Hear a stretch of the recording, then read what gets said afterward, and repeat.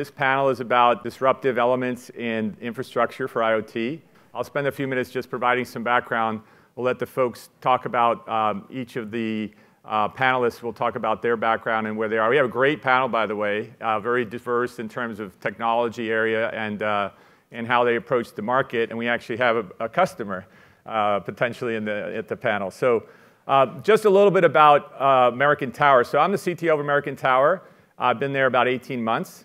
My role is really about global infrastructure, looking at innovations around that.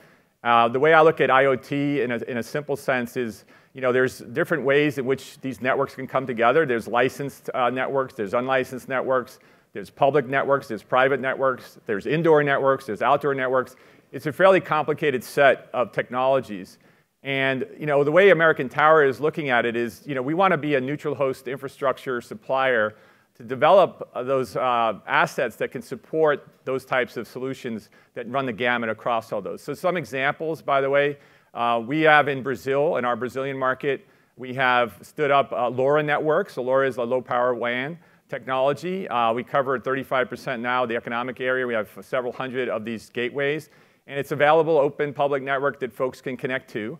That's being rolled out across the country. Another example is in the sort of private LTE network space and also in building systems. We do a lot of work in smart buildings around the world. We have gone from DAS systems with distributed antennas into areas where we deploy small cells and Wi-Fi access points to support IoT.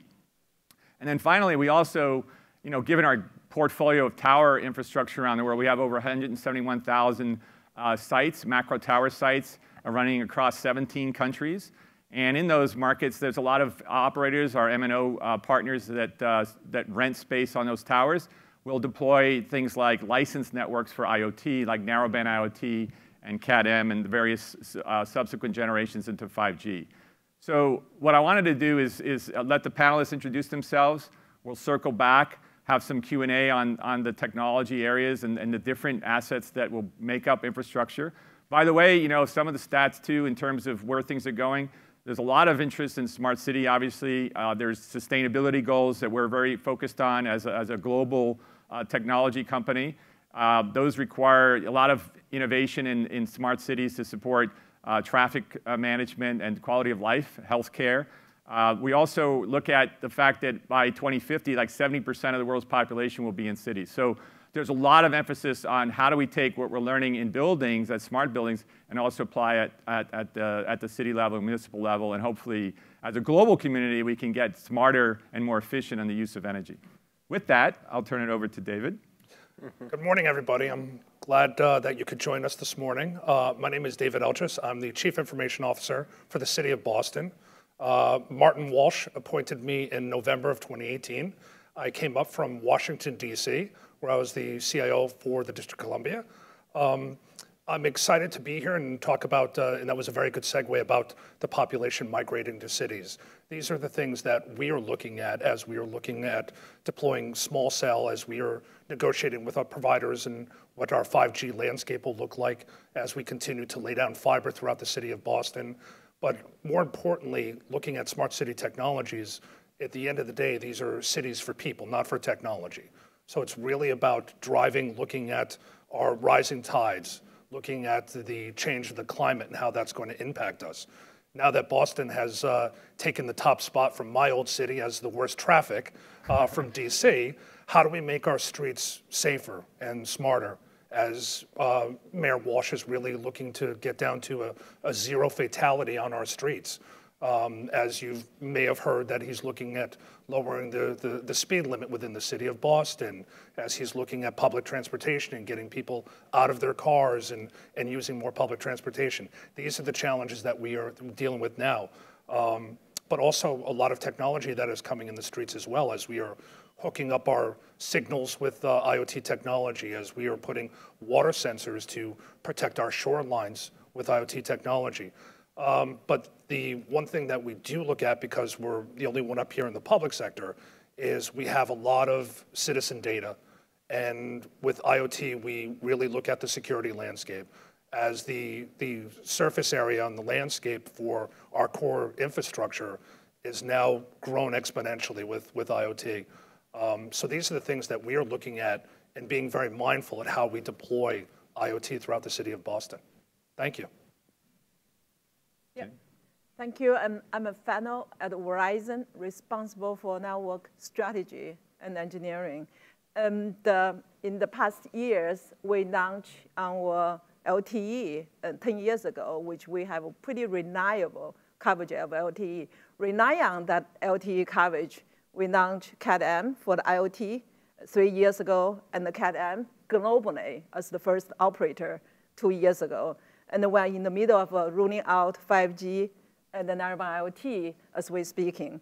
So overall, our goal is make our system reliable, dependable by the public and also enterprise, all kind of sector, and use our rich spectrum to serve the people, to enable human beings to do more things in the future. And I'm certainly excited to be here. Yeah. Hi, everyone. I'm Dave Wright. I am Director of Regulatory Affairs and Network Standards at Ruckus Networks. And I'm also the president of the CBRS Alliance, which I hope we'll spend some time talking about. Thanks to Ed and American Tower and the Enterprise Forum for the opportunity to participate. I wanted to loop back to Mark's, I think, opening where he talked about, or he had a sort of sundial diagram with the various IoT sort of sectors, I guess you would say. And I think he sort of summarized it as enterprise and consumer. And in my mind, I thought it was a very comprehensive slide, but I think I would include industrial maybe as a third sector, third broad category. And it's amazing to me just to see how fragmented each of those are, right? So consumer could be wearables, it could be residential. Enterprise is everything from hospitality to healthcare to carpeted office space, smart building, et cetera. And then industrial is a whole other sort of thing. You've got mining, and I think we have some sensors out here that monitor oil wells. You've got mining, oil production, oil generation, or energy distribution, pardon me, transportation, logistics, smart manufacturing, and then precision agriculture maybe fits under industrial, I'm not really sure, but that's a whole other category. So there's all these different sort of subsections of IoT, and I think Ed made a good point in his introduction that there's really a range of solutions for those now. So we have short range, long range, licensed, unlicensed, and new shared, which we'll talk about. But then, getting into technologies, you have the cellular family of technologies, whether that's straight 3G, LTE, Cat-M, NB-IoT, 5G. Then we have just plain old vanilla Wi-Fi that's carrying a lot of the IoT traffic, especially on the consumer side, I would say. And then other unlicensed technologies, Zigbee, LoRa, BLE, et cetera. So there's really a range of solutions for those. Excited to talk about it. I do think that one of the other real key aspects is, who's deploying the network, who's managing it, who's eating the CapEx and the OpEx, on the network to support IoT. That's a good segue. Thank you. Thanks. I have an idea. Okay. So my name is Patrick Perotti. I recently joined a division at PwC called Connected Solutions. How many of you have heard of PwC? Probably everybody, right? That's wild. It's the first time I can say that in a public forum. PwC has been a big tax and audit firm, one of the top 4 in the world. I'm part of a team that's part of the advisory group that is actually looking to solve our clients' problems through the deployment of technology through managed service. It's the first time that PwC is involved in that, which is why I've joined. I have a sandbox. I'm in Washington, D.C., where I bring together all the different types of technologies that Dave just mentioned. We don't have a horse in the race. We're in a neutral position. We're what we call technology advantaged. We go to our clients, the Fortune 100. We say, what's your problem, and how are these technologies going to support them? The technologies that we're working on are in 3 different areas. One is clearly IoT and sensors, looking at how the data that's being associated to these devices can be used to increase efficiencies or potentially protect employees. We're also doing remote sensing, and then the last thing that we're also involved with in my sandbox is facial recognition and object recognition. The idea that we're seeing happen around the world as it relates to wireless networks, and I've actually worked with Ed many years ago, we've been at this industry quite a long time, is the evolution of how the wireless industry has gone. And we've seen a shift more recently from connecting people to connecting things. And things have a completely different way of interacting with the world around them. First of all, we're lighting them up. One of the things that we like to talk about in my sandbox is making dumb things smart. We're essentially enabling things to be tracked, things to be located, things to be identified, and through that, providing a mechanism of essentially auditing the physical world. And so we've done that with partners. We'd be happy to work with everybody that's part of this panel, in particular the gentleman from the city, because we believe that PwC is here to solve very difficult world problems. We have a very trusted brand. My team actually sits within risk and reg within PwC. We actually have the former chief privacy officer of the Justice Department that sits alongside us, so that everything that we do, we focus on how the data can be used, how can it be reliable, how can it be scalable, and how can it be affordable when it comes to delivering these solutions. We focus on indoor geolocation as well, and we can also talk about that. And we're happy to work with any networking, any bearer that can enable our customers to solve their problems, giving them one throat to choke. Mine. So what I wanted to do before we get into a lot of dynamic interaction, and then obviously we'll take questions from the audience, is ask the panelists 2 questions that sort of all answer and just take their shot at that. So one of them is, what do you see is it's all about use cases. So what do you see as the pain point or the hot button in terms of use cases as you look at your business and what's happening today that really will drive adoption, given all the fragmentation and choice that's there? And then the other question I'd like you to answer is from a challenging standpoint. What's really the limiting factor in deploying and moving faster? Is it business models? Is it cost of the technology? Is it the regulatory environment? Is it policy issues, funding? What are the challenges that prohibit that ideal use case from getting to market? I'll start with the last one first. I would probably say the biggest challenge when you're in the public sector, like the city of Boston, is a lot of regulatory and a lot of policies as we focus on privacy concerns and security, but also funding is at the front of that as well. As we're looking at many other initiatives as well as IoT, digital transformation and dealing with our infrastructure, debt, as we look to scale the next generation of infrastructure.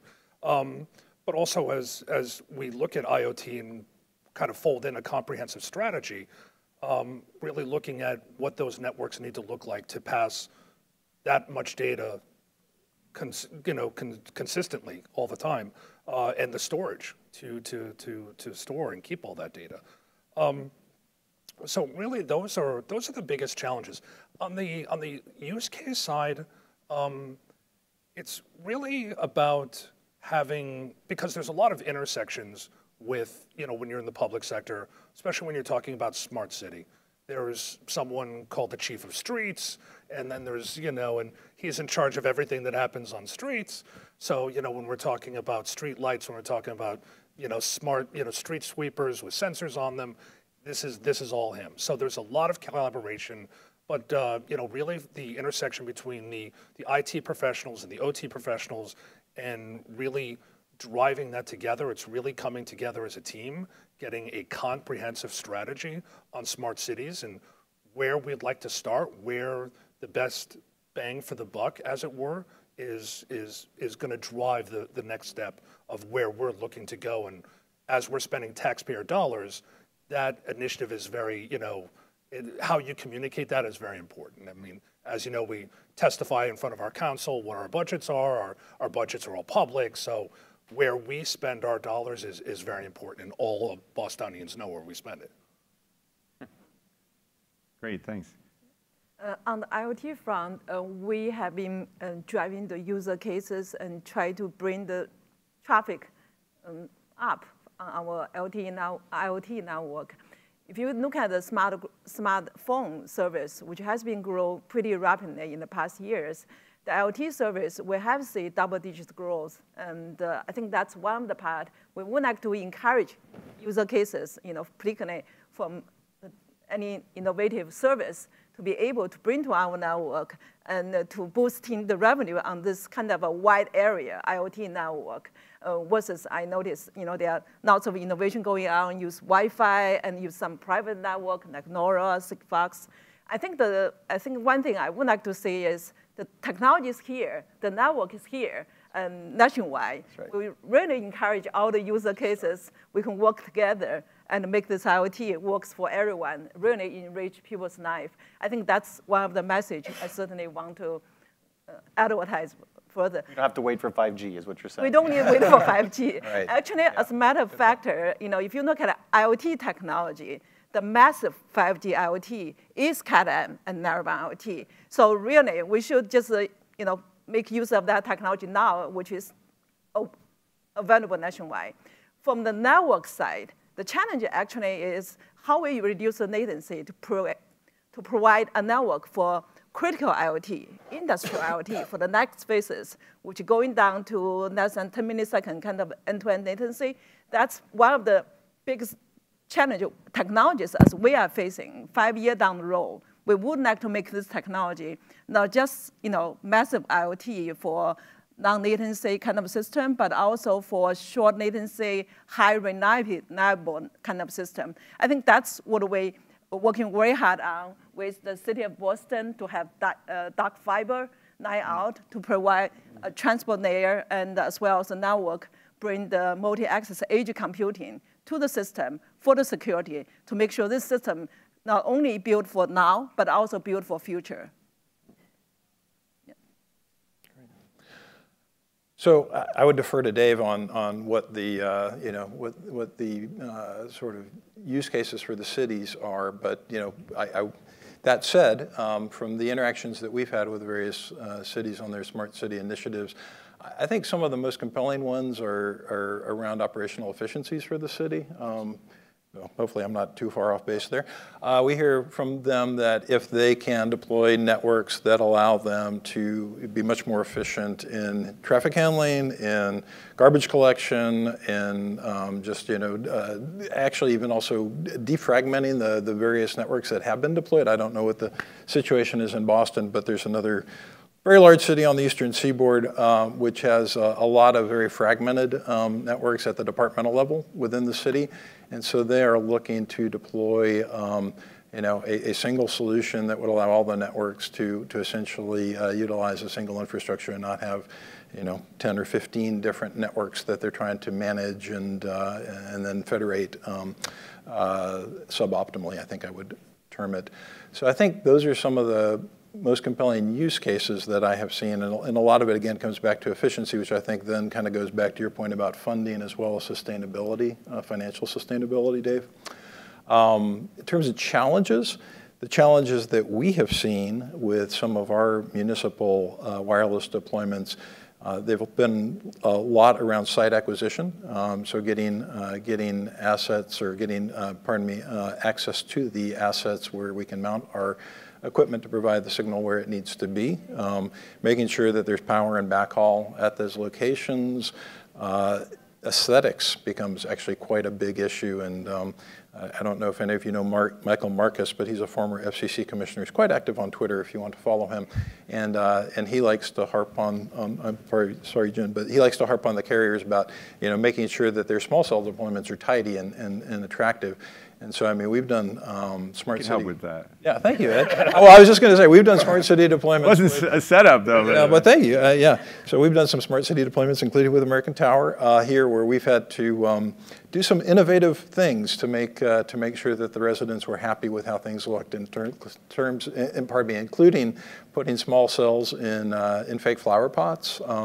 Over in the city of Westminster in London, we've painted our small cells with non-RF or RF transparent paint to make sure they blend into the surrounding buildings, and these are the kinds of things that you end up dealing with. So yeah, those are a few of the challenges. Yeah. We actually built 500 small cell in city of San Francisco working closely with San Francisco. So if you go to San Francisco, you will hardly notice the cell site. But during the Super Bowl, I think a few years ago, which is a pretty successful story. Yeah. Patrick? So our use cases are based on our client. We're not technologists, right? We orchestrate technologies, including LPWAN and Sigfox, who I think is in the room, and other technologies to deliver on our clients' needs. And so we actually do the reverse of what a lot of engineering-focused or product-focused technology companies do, which is they design and they build and they sell. We do the opposite. We sell, we design, and we build, knowing that we already have the technology available in our sandbox and it's been tested and proven, and then we deploy it. A use case and an example, we were with a large hospitality firm. We were talking about deploying these types of networks in their environments and talking about utility and cost savings and potentially using facial recognition for guest entry, et cetera, et cetera. And they say, well, what we really need, and this was because of a regulatory directive in certain cities, they have ordinances, and I think Boston's one of them, where every single housekeeper needs to have a button that allows them to notify in case they have an emergency. And if any of you have ever worked in the wireless industry and understand that trying to locate something indoors is very complicated, and we brought together different components to this technology, and we developed essentially a button, and it's a very dumb button, but it does one thing, and it does one thing very well. When you press it, it'll tell the security in a given hotel exactly where that button is being pressed and can send support. So we've developed some of the use cases, used some of the technologies that were mentioned here, and then solved that problem for the client. Now, once we've deployed that infrastructure, the great thing is you can add on and bolt on additional applications. If you can track luggage carts and breakfast trays and cots, the applications become immense. And I think the key thing that Jin mentioned is the fact that the technology is here today, and if you're thinking about solving a problem with IoT, you got to just do it because the technology is available to do it. You can do it efficiently in a scalable way and in a cost-effective way with off-the-shelf technologies. The key thing is how you integrate them together and how you solve the client's problem. Once you've done that, then all of a sudden the floodgates open, and the relationship between a city and, say, all the hotel properties is something that should be looked at and integrated as well. So there's no reason to emergency services, for all kinds of services, starting with that, such that you don't have to. You can leverage each other's infrastructure to provide additional support and services. Great. So now we can dive into some more interaction. So what? I think most folks, how many folks have ever heard of CBRS in the room? There's a few. Some I know, so you know. But I really want, Dave, if you could spend a few minutes talking about it. So when you look at the panel and say, okay, here's someone who's a real user of technology, really needs to transform an infrastructure environment, in, say, the city of Boston, and that's happening in cities around the world, there's 3 different flavors in which you go to market. So Patrick was talking about this help button. That was done with unlicensed technology, Sigfox as a gateway, and you can extend that to a community. So a bunch of other stuff that we can't really talk about. How we triangulate inside of buildings. Right, but the thing is, that's just saying I take unlicensed spectrum and I apply it. Wi-Fi is similarly. Right. And then Jin mentioned about all of those small cell deployments, the infrastructure's nationwide. We have licensed IoT devices from an operator like Verizon, all being put in place and being sold and managed by the network where you can trust and deal with some of the security. And then we have this new space that's been created primarily here in the US, but it's now on the roadshow trying to figure out how other countries around the world, and it's called CBRS, and it's like a shared spectrum where multiple players share, and there's a way in which that mechanism works. So I'll let Dave explain it in some detail, keeping it at a high level. But what it does open up, it opens up the opportunity for these hybrid networks. So you could look at public networks, licensed spectrum, but then you can complement that with these private networks or private LTE networks, which use this separate spectrum band. And then you could also use unlicensed technologies as part of that solution set. So maybe you could explain how that all has come together, and as leader of the CBRS Alliance, how that's growing around the world. Great, thanks, Ed.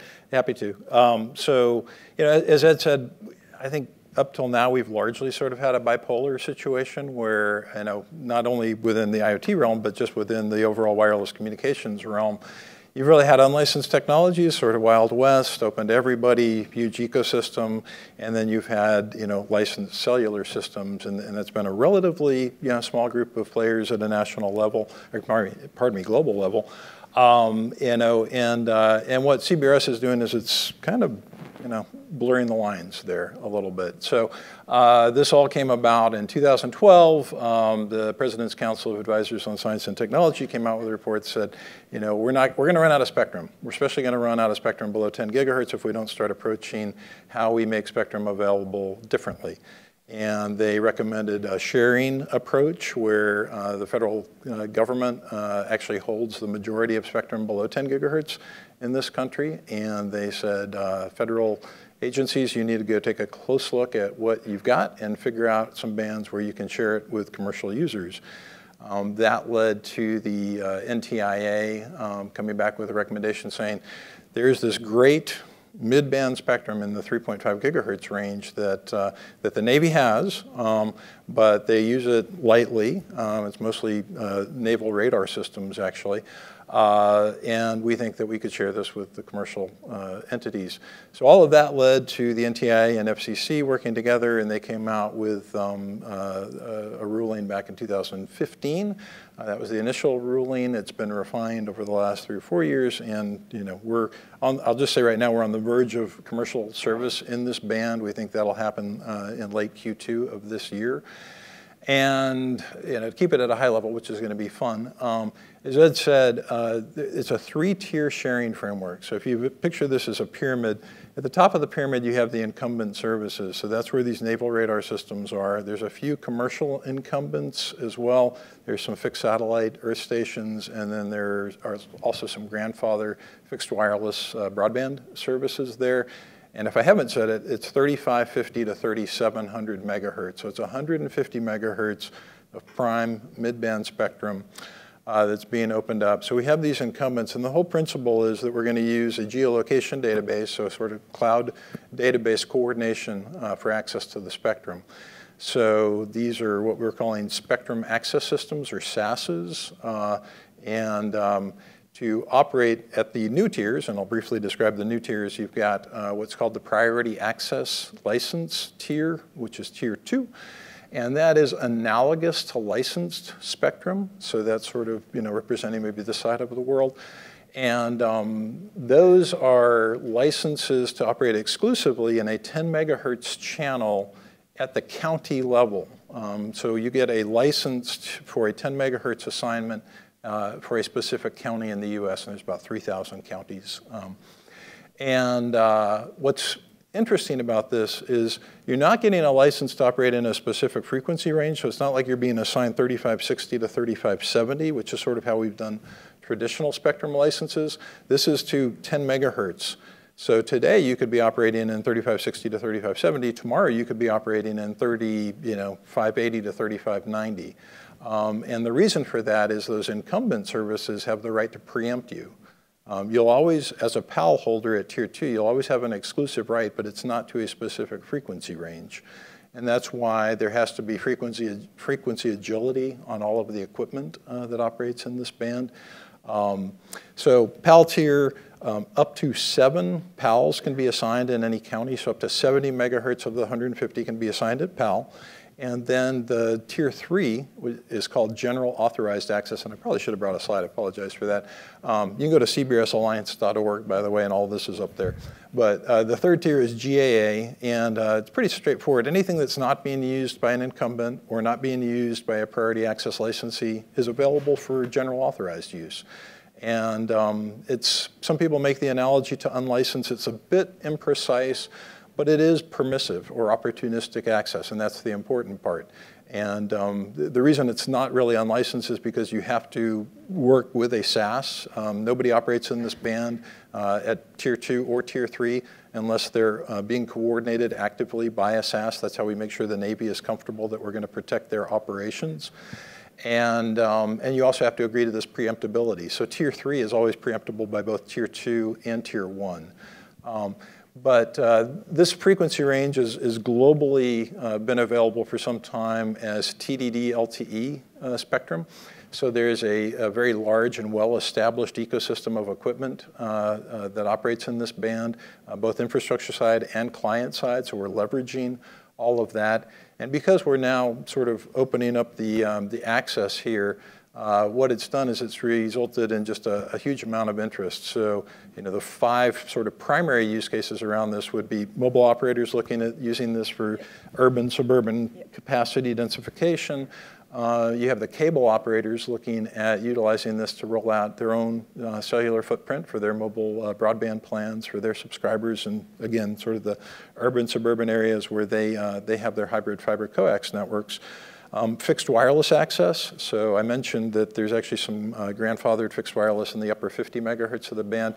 They're very excited about the opportunity to utilize wider channels, now 150 megahertz of spectrum. Also get the economics that come along with LTE, much larger equipment ecosystem than they have today. So those are the 3 kind of operator models. And then more kind of probably pertinent to this conversation, you've got private services, so private LTE, and then 5G. So we do have work going on within the alliance around 5G now. But private would be everything from enterprise to industrial, sort of internal communications needs, all the IoT things that we're talking about. And then the 5th one, the final one, is really what we call in-building cellular. So the ability for an enterprise or a public venue, stadium, hotel, to roll out a footprint, and they could use it for private LTE internal comms, but then they could also open it up to the subscribers of the mobile operators for better in-building coverage. And we think this is going to be key for realizing the vision around 5G, where we're going to have these very ubiquitous, dense, small cell networks. Because frankly, no industry can do that on its own, can build that out on its own. I think the CapEx is calculated like $1 trillion. So we're gonna have to spread that over a much broader group of players, and that's what we're doing with CBRS. I think it was Mark said he was happy to have a logo slide earlier. Our logo slide for the Alliance is crazy. I need a bigger slide because we now have 117 members. Includes all the tier 1 mobile operators, the big cable operators, the neutral host tower companies, enterprise, traditionally enterprise vendors, cellular infrastructure vendors, universities, hospitals, hoteliers, property management companies, fixed wireless access folks. So it really reflects the range of opportunity. Sorry, I tried to be quick, but. Yeah. It is a complex topic, but it is disruptive. And I think when we talk about the theme of the conference, that spectrum band now offers opportunity. In theory, you could go to Best Buy, pick up a small cell LTE base station, and put it somewhere and have it sort of connected back to this SAS controller, and it'll give it a channel and those 80 megahertz of unlicensed, and you can have your own private network. So that's what we're looking at as American Tower, is neutral host systems in building, trying to deal with the fact that in the current model, you have to deal with in-building systems by putting all the operators there, or now you can put one network there and all the operators' devices can share it. And it's a much more efficient deployment model, and it opens up many more buildings around the cities or in different parts of public venues, such as even the campus here, to support that. So in some sense, I'd ask the question back to maybe David and to Jin. How do you see, when you look at CBRS, I don't know how much you've, other than maybe the introduction here, but if you could stand up a private network to do mission critical applications, and you could, there's ways to do it where you get the license, you have some priority rights, but there's other ways where you can look at that network as something you can do on your own for certain services. Is that something of interest to the city of Boston? And ultimately, too, how would Verizon look at taking advantage of that spectrum when you have a large amount of licensed spectrum? Those are questions for both you guys as you look at this new technology as being disruptive. I mean, for the city of Boston, I definitely could align this to some use cases around the Office of Emergency Management and very close networks, and also the Boston Police Department and whatnot that really want to have very close networks within communicating with EMS and the fire department. So, I mean, I can see some use cases aligning to that, but I mean, it's all a question of taking that to the next step, finding out where the alignment of the use cases are, and as I started off talking, where we can put those dollars, where we can align that budget. and taking that to the next step for a lot of the agencies across the city. But I definitely could see there, alignment of some use cases in that kind of private spectrum. Are you guys seeing any of the use of CBRS in a municipality on a private basis? Are you starting to see that in the U.S.? Yes. And Jin, are you seeing that, or how do you see the spectrum, and how do you take advantage of it at Verizon? At Verizon, both CBRS, we are very active in the CBRS. Yes, you have been very active. And I think the shared spectrum certainly is one of the complementary spectrum for the licensed spectrum. And as you know, spectrum is like real estate. You never have enough.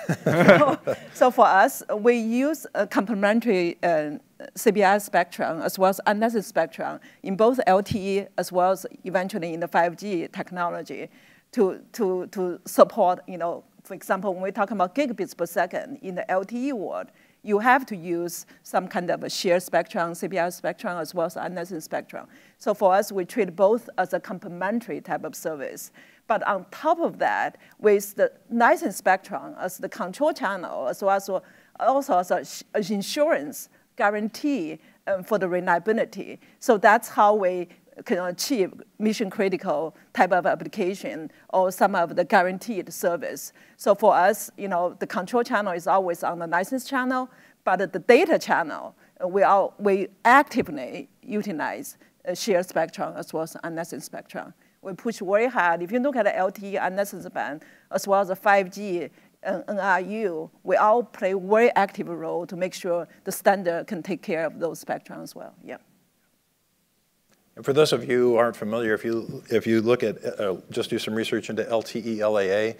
So I mean, that's the technology that's been available for a few years now in the U.S. to augment, for a mobile operator, they can now add 5 gigahertz unlicensed capacity to the license band, as Jin just described. And so, yeah, that's... That was a long battle between various industries too, Yes. in Well, terms of using that spectrum. It all worked out well. Yeah. So let me circle back and say, okay, we have about I'd say another 10 minutes before we open up for questions, but so some more opportunities here too. So if each one of you three can pitch David on what is it that you see, if you were, let's say, in a city position, what's the sort of belief system you have on current knowledge base of requirements or things that you would say are the most important? Like one of the areas in this city is traffic. Sure. So if you can go there, that's fine. But being able to put roadside units, looking at CV2X, looking at autonomous vehicles, how does a smart city infrastructure deal with the types of things you want to do to make transportation more efficient, whether it's public transportation or private transportation? That as a sort of backdrop, what do you see as sort of a pitch to Dave here on the so I would, option in yeah, I mean, I would go back to our tagline about making dumb things smart. So if you think about what we're doing with the scooters and the ride shares and the bikes and in all these cities, I mean, in DC, I think there's 5 different companies right now that are deploying these scooters, and they're everywhere. I mean, they're like trash. I mean, they're horrible. You fall, you can step on them. I mean, they're just literally everywhere. Just the ability to be able to know where they are and know how much battery is left in them. Just developing that technology. I mean, it's off-the-shelf technology that can do that today, whether it's NB-IoT, whether you use a company like Pulte to do location using LTE networks.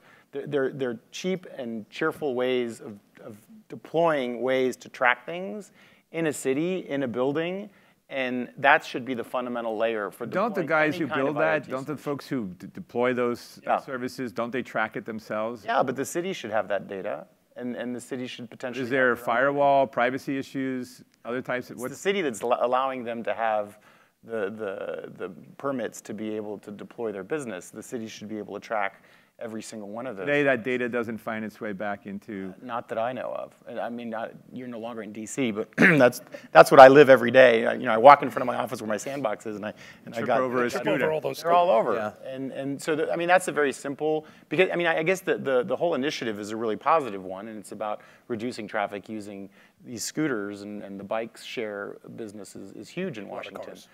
But the problem is that the implementation has been an issue, and I think it comes down to, again, that fundamental base layer of building any type of IoT business, which is, what is it and where is it? And just being able to deliver on that before we started talking about the latency issues, and you're never going to be streaming Netflix on one of these things, right? So it'd be very dangerous if you did. So the ability to make, to generate the ability to understand where something is in a very cost-effective way, with the long battery life, so you don't have to charge it to know where it is constantly. I think that's one of the fundamentals that we've been working on. But ultimately, it's looking at the specific use case, whether it's safety, whether it's energy management. How would PwC, if you're pitching to the city of Boston, a particular use case, whether it maybe it's DC and Boston isn't cluttered with those, like what is it that you would deliver in terms of a solution? Is it the back end solution in terms of data and analytics? Yeah. Is it the tracking solution? So the old PwC would have said, got his wallet out. Let's figure out, let's put together a strategy, and let's figure out how we're going to solve this problem. Look at all the different technology. Right now, the new PwC, the one that I'm part of, is let's go ahead and start tracking these things for you. Let's put the right technology in, the cheapest, reliable, scalable technology that we can get out there, and let's start getting the data. It'd be like a super tracker across all those different types. Because I mean, at the end of the day, it's all about the data, right? These new networks can't be just about communicating or streaming video, right? They're about the data, and obviously there's going to be some resilience. You can get resilience by putting multiple gateways or base stations in case one goes down. That's how you can build resilience. It doesn't have to be tied to the one pipe and the one connectivity, right? There's also a lot that's happening with mesh and shared spectrum is really the evolution of what we used to talk about with LTE Direct, right? And the notion that everybody can observe everybody else's signals. How do you create this signal graph of data that could be used at the city level? So those are the things that PwC wants to get involved in, and essentially, proof is in the pudding. We would say this is the strategy, but we'll go ahead and implement it for you so that you can start seeing results right away. That's the pitch. So I don't know if you're ready to sign the contract right now. Jim, let's switch. So how is Verizon pitching to the city of Boston from an IoT perspective, your assets, and how you would see the vision of a connected city? I think we have already did a great picture. There you are. So, is there press announcements on? I think there were press announcements a few years ago already. So it's ongoing activity now, pretty much. We're building the fiber as part of one fiber city. One of the first city to be the one fiber city. We actually provide connection, free connection to the city and some of the public facility as well as the access to some of the city utility, and build the stock fiber pretty much cable to cable everywhere kind of deal. So from my perspective, I certainly see more and more sensors can be put on the system, and we can make the system really autonomous operation and to be more intelligent. I think that's one of the mission we have is when we have so many access technology and so many users, we talk about billions of things, we really want to make the system more intelligent. So through this processing, we can certainly working together to see what kind of intelligence towards the latency, towards throughput, towards the location, so we can certainly collectively working together to make the system better and more intelligent. Is Verizon just beyond the access network or the fiber transport, let's assume you have sensors out there, are you also intending to do some of the back-end processing and analytics and deliver, let's say, an answer that says, if you correlate these parameters based on the wealth of data, that this is a good insight for cities or for other municipalities? Is that something Verizon sees as one of their service offerings? Yes, I think we actually would like to platform as a service, network as a service. I think that's some of the missions our people has been working on, with City of Boston and for example. Yeah. Dave, Wi-Fi, CBRS, what's the pitch? Is it technology or is it a use case? I would agree with Patrick. I mean, it's not about just connectivity, right? Connectivity is great, but unless you're dealing with addressing a business challenge for the city, why does it matter? So I frankly think that applies really to just about all of those different IoT subsectors that we talked about earlier. Maybe not consumer, but everything on the enterprise and industrial side. And it's one of the huge challenges, frankly, is that we're going, when we talk about cellular technologies anyways, we're going away from really being a business to consumer solution now to business. And it's not a connectivity discussion any longer. It's not about unlimited gigabytes per month. It's about how do you help me with my operational efficiencies for my business. And it's a whole different sales discussion. So, all that said, you have to have connectivity to have those conversations, first of all. So I think if I was chatting to David specifically about transportation as an issue and how to address some of the questions, I mean, I think if you're working with a mobile operator partner who's got great coverage in your city, certainly above ground, then hey, you're in good shape. I would say maybe you have some underground parking garages where it's for whatever reason you're not getting a good signal from the macro. Hey, CBRS is a great way to extend coverage. You could deploy it yourself. You could work with your mobile partner to deploy it, and it's a lower cost, and it's a way for you to then get pervasive awareness of which spots are being utilized and meld that into your overall transportation plan. I think David needs to work with all three of us. Yeah. Yeah. So that's the whole solution, right? Exactly. Yeah. Particularly if you look at the narrowband IoT, we talk about 20 dB. One throat to choke. We're cutting a deal here. Four times coverage than what we have now. Certainly very suitable for underground parking now. Yeah. So on that thread, I would say, okay, so here is the challenge. This comes back to the money, the business model, public and private partnerships. How do you get it done? What's your, and I'll start, David, with you. It's like, okay, so what's the best way to sort of bring things to market from your experience, both in DC and now in Boston? Is there a new model, business model, or an approach where the public sector and the private sector to build these networks requires funding? The private sector has money, but just getting through the process and understanding the business model is always a challenge. So can you folks sort of talk through that as you're starting to pitch these things and see how they come to market? So that is I mean, in Boston's a great city, to have those conversations.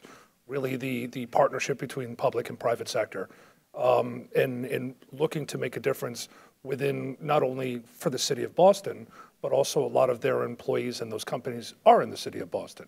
So I mean, there's a lot of incentive there. The challenge of bringing them into bringing them to the table in creating a lab or an innovation center to really, one of the things that we started to do with in DC just when I left was a 5G innovation center for emergency responders that we were doing in DC. But actually the first group of cohort is about to go through there now. Looking at different companies, the external awareness for firefighters when they're in fires and whatnot. So it's an opportunity for a lot of players to come to the table and come together in an innovation center and talk about what's the next step for the city. One of the things when I first got to Boston was try to bring something similar here. Okay. To try to create a lab or an innovation center to bring private enterprise to the table in a cohort to address some of the challenges that we're having, bringing different parts of from the schools to the fire to the police department to emergency management to the table as well, and address some of the things that we think could be the most impactful at the end of the day for our citizens. So that's always the main driver, especially when we're for a public official. When those connections get made, then you could see the value. Then you say funding will follow, and the relative relationship between the private sector and public sector, is it just transactional at that point, or does it get to be somehow funded in some creative ways? It's more. I mean, in my experience, it's more transactional. Okay. All right. So we have a few minutes left before Q&A. Anybody else with a thought on the concept of public-private partnerships and how these will provide value in terms of go-to-market and getting some of this infrastructure built? Any thoughts? Patrick? I'll go. Yeah, got it. Sure. Sorry, I don't want to talk too much, but I'll say from our experiences mostly on the Wi-Fi side, and this is a little bit of a shift away from IoT and more towards sort of public access. You've had a lot of municipal, Wi-Fi projects over the last, call it 4 or 5 years, sort of Muni Wi-Fi 2.0. We did the big reset after the not so great rollouts back in the mid-2000s. Before the mobile world evolved. But what we have seen is, private-public partnerships have definitely been, one of the more sustainable models, I would say. So Ruckus is honored to be a part of the group that deployed public Wi-Fi across the different boroughs in New York City. There was a public-private partnership intersection, which is Qualcomm, Google, a bunch of other companies came together and, has put Wi-Fi into these advertising kiosks, all around the 5 boroughs now. I think there's somewhere north of 3,000 of those deployed. And those are largely for public access, for just citizens and guests to have Wi-Fi connectivity around the streets of New York. But the city can certainly leverage those. I mean, that's part of the agreement that was worked into this. So, they're looking at CBRS certainly for as an access technology. So there's a whole range of smartphones that are now coming out with the CBRS band. So eventually they'll be able to use those for departmental communications, police, fire, et cetera. And potentially in the future even for, for public access over an LTE bearer as well as the public Wi-Fi that they have today. But there's nothing to prohibit the city from using those same locations for their IoT communications needs as well. We've got a similar model in Europe with JC Dassault utilizing their street furniture, Paris, other cities, and then working with Philips, GE on smart lighting, lots of LED refreshes going on around the world. So a lot of people are embedding, small cells into those street lamps. Big Belly, which is a garbage recycling thing, they now have Wi-Fi access points embedded in those garbage collection units. Yeah, I think that private-public partnerships is going to be very key to this. I think, again, it's probably a little bit more clear to me how that applies on when you're trying to roll out or you're addressing the access issue and providing access, but then again, that's easily leveraged for IoT as well. I think it was the point Patrick made earlier that we've got to use these networks for multiple things. They can't be siloed. Great. Thanks, David. So with that, we have about, 5-10 minutes left. Some Q&A from the audience is always great. I'll let you, the moderators in the audience there hand out the mics. Ushers. Good morning, and thank you for the interesting presentation. I don't know if there's a simple answer to this, but I'm just curious what implications you see of some of the direction that you've talked about here having on cybersecurity. Does it make it simpler, more complex, TBD? So, I mean, my simple answer is going to be more complex, right? Because you're going to end up with multiple networks, lots of data that now could be stored in a repository that could be public or private, and so that increases the attack surface. Now, thinking about that up front, and there's a lot of technology and protocols, and I'll let some of you folks also talk to that, is how would that be thought about up front, given the world we live in? And when everything is connected, people want to do bad things with those connected objects, and we need to protect our citizens, and we need to protect everybody from that at risk. So I don't know if there's anybody who has any specifics on how does Verizon take or look at cybersecurity risk with these new IoT? And I know that the protocols have a lot of robustness, but. Yeah, I think Verizon, when we look at different IoT technology, like 3-4 years ago, where cybersecurity as well as privacy and security it's in the general category is quite important to us. I think that's one of the reasons we're starting develop the CAT-M as well as Narrowband IoT industry GPP form, so we can have the same security, same type of security as your smartphone or more sophisticated devices. From that perspective, none of the IoT technology we deploy has any less security than the smartphone, the iPhone system you already have. So that's one thing. On top of that, we actually, as part of a multi-access edge computing, we also bring the security much closer to the edge, so which build additional component to the security. Yeah, I mean, I think the digitization of the physical world is going to be causing many more problems that we've seen online. I mean, of course, it's not good if your bank account gets siphoned. That's bad. But if a truck rams into crowded folks because it's being remotely driven, then that's the risks are much higher. We see what just happened with these planes. It was tied to software, right? It's probably the first time in the history of the aviation industry where software was the cause of a major airline incident. So clearly, whether it's at the regulation level, at the national level, but then also at the city level, policing the Internet of Things is something that's going to become more and more important. I think that whether it's licensed or unlicensed, it's irrelevant. The fact is we're all living in a sort of a post-Snowden world where things are detected by other things. Right in this room, there's probably 150 Wi-Fi signals, people's Mac IDs from their Fitbits. It's all there. And the value that it brings to us as humans is well beyond kind of the risks that we've been talking to up until now.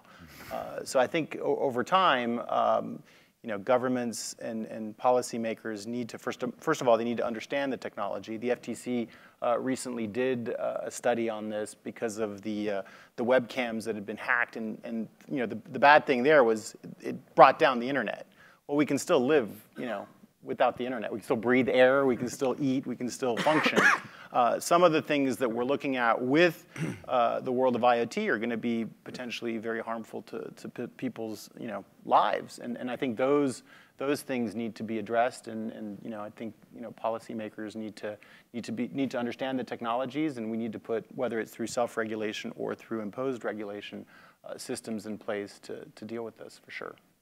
Thanks. So we got to get a couple more questions. So first of all, thank you. Great panel. David, I hope you're looking forward to lots of championships because Boston will, yes, will certainly bring those to you. So. Two-part question to you. One is, can you just highlight a couple of the big wins that you had in DC in terms of the initiatives that you put in place from smart cities?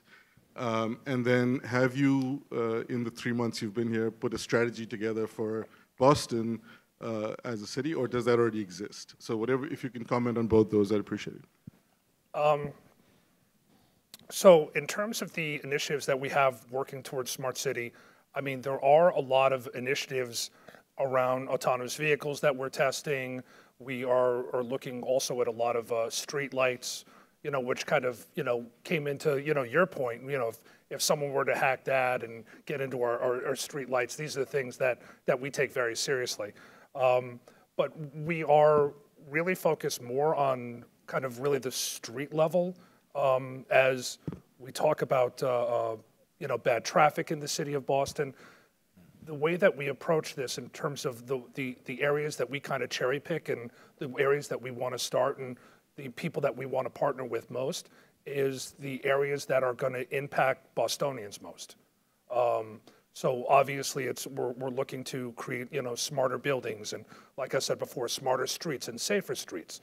And Mayor Walsh has a lot of initiatives around creating, zero fatality in the years to come, but also, looking at pushing policies forward on lowering speed limits, making sure people are not texting when they're driving. So some of them are very not as technical as this panel on kind of the infrastructure. The last meeting I was in with Mayor Walsh, and he said that the first step of smart city technology is get people out of their cars and get them on the metro. One of the initiatives he did was put out so that students would have passes on the T, whether they're in public school or private school or whatnot, so that they, the kids can, drive on, take on the metro. So some of it is kind of basic. I know that was a challenge that we also had in DC, that, with the relationship between the government and kind of the metro system, and our metro system in DC is also aging as well. And it's always kind of a big ticket item to repair those. So these are the challenges that you guys have here at the T. Those are the challenges we have in DC.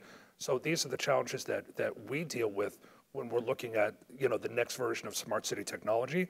I have a series of meetings throughout after our budget gets finalized in the next 2 months, as we testify before the Boston Council. Then we are looking to take our next round of smart city meetings to see kind of really what is next and how we're going to align the strategy. In terms of the strategy for Boston, yes, I do, but I haven't gotten a chance to communicate it to the mayor yet, so he goes first. So we'll find out. Just finalizing. Find out later. We have one more question. One more question. The last one over here. Wow, I'm honored to have it. Thank you. The seems to me, as you implement the standards and the new technologies, two challenges that I'm wondering how you plan to address, which is number one, the installed base, all these dumb devices that have been around for a while, how do they integrate and come into the new networks? But more importantly, as a lot of these inexpensive devices get to be on the IoT networks, it seems to me it places a really big burden on the software. And you know, Patrick, you mentioned that, because you have these cheap devices that may be very inexpensive to build and transmit information, but the software burden that comes onto them to prevent them from being hacked is going to be very significant. And how do you plan to address any kind of testing or policy change or something to prevent that from happening very easily? Thanks. Who wants to take certification? Or yeah, I think I'm assuming it's fairly straightforward on the license. There's a lot of global work there. When you get into LTE private, I would say it's still part of that ecosystem. But when it gets a little fuzzy, you get into Wi-Fi, which has a lot of folks looking at it, but then you got a lot of these other unlicensed, maybe proprietary technologies. They have to stand on their own merits. And obviously the city won't deploy anything until it's been robustly validated and tested, at least by experts that you trust.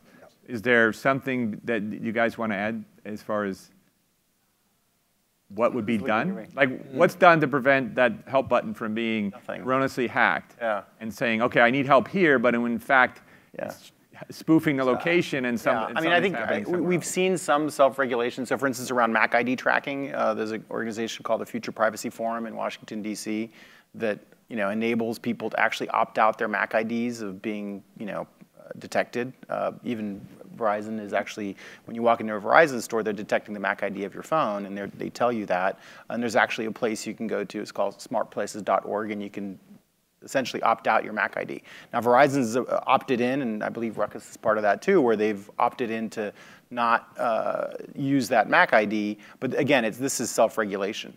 Ultimately, that's the best. The software for behind some of these software, the certification is going to be happening at the chipset level with whatever technology is being deployed. That can happen. I think what we're seeing happen in a lot of these IoT networks is that the intelligence is being pushed to the edge of the network, so you can deal with things like GDPR and privacy and potentially cybersecurity by having the compute capability in the device. So, yes, it's software, but it's also the chipset that's in the device, and the cost of those chipset and the compute capability is increasing while the cost is decreasing. So we're going to see more and more, again, dumb things are going to become smart, the beginning of which is being able to identify them and know where they are, but then they're going to have a lot more capabilities in the future. But yeah, I mean, and that'll scale with the sensitivity of the product. That's right. Something that's relatively innate, sitting there is not going to be that important as something like a truck moving. Exactly. I mean, nobody's going to be able to get into your Fitbit and cause you to have a heart attack. Like, that's never going to happen. Unless your blood pressure goes through the roof. That's right. Well, I think we've kind of run over a little bit. Well, thank you, everyone, for your attention. Thank you, the panelists. Awesome job. It was great. And I do just want to thank Sanjay Agarwal from American Tower for putting this together with Ed. Sanjay. So thank you.